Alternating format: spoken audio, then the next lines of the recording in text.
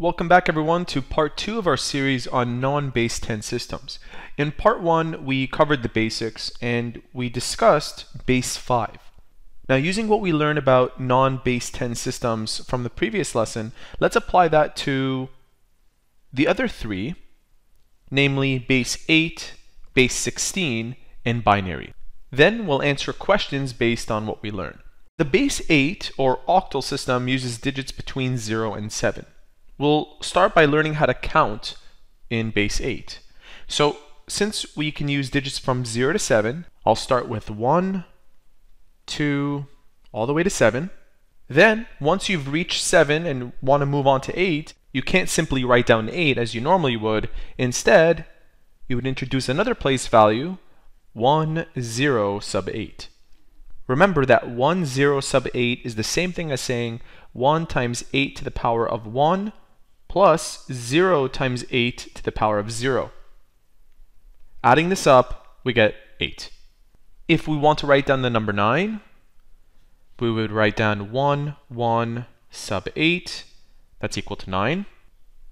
And the number 10 would increase the 1's place value by 1, where we would have 1, 2 sub 8.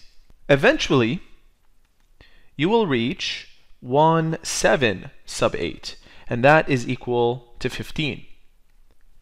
Since we can't increase this even more to 8, we would then change this place value so that it becomes 2 followed by 0 sub 8, and that would be 16.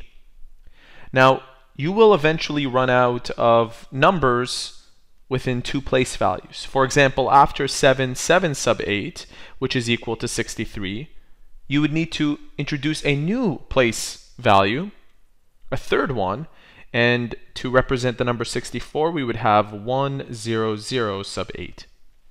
So that's the idea behind base 8. Let's discuss base 16. Now base 16, or the hexadecimal system, uses both digits and letters, and this is where it gets its name from, hexa meaning 6 letters following the digit 9. So if we were to count 1 all the way through F, that covers 15 numbers, 1 through 15. If we wanted to write down the number 16, we would introduce a new place value. So we would write down 1, 0, and that is 16. Now, of course, you need to include the subscript 16. To represent 17, this would increase by 1, where we would have 1, 1 sub 16.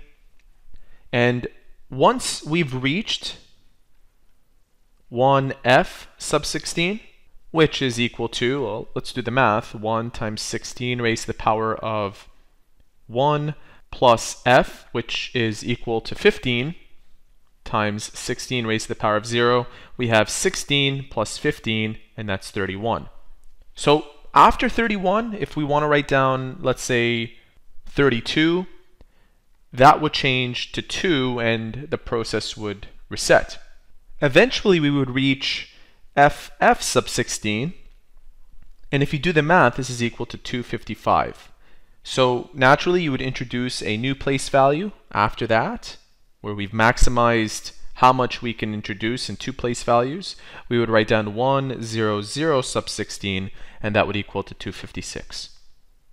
Then this would change, and so on. Now with the binary system, this one is interesting because we only have 2 digits to work with, 0 and 1. Of course, to write down 1 is easy. You simply write down 1.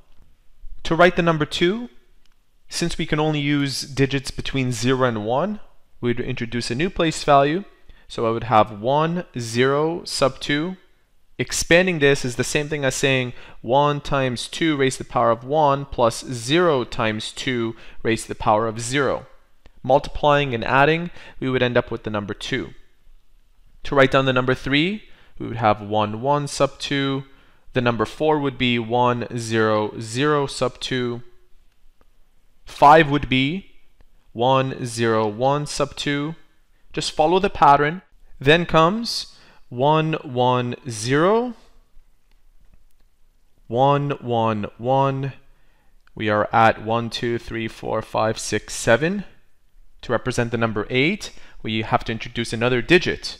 So we would write down 1, 0, 0, 0. That's 8.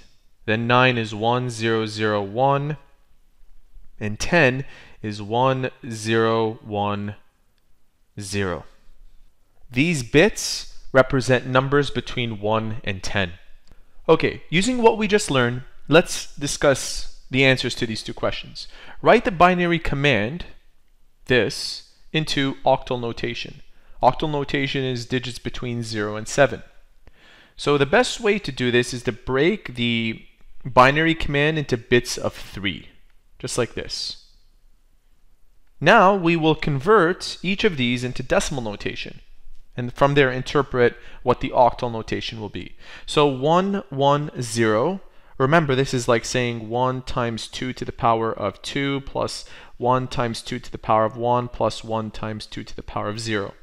That's 4, that is 2, and that is 0. So this is equal to 6. Remember, the octal notation goes between 0 and 7. So we don't need to change this into anything other than what it is.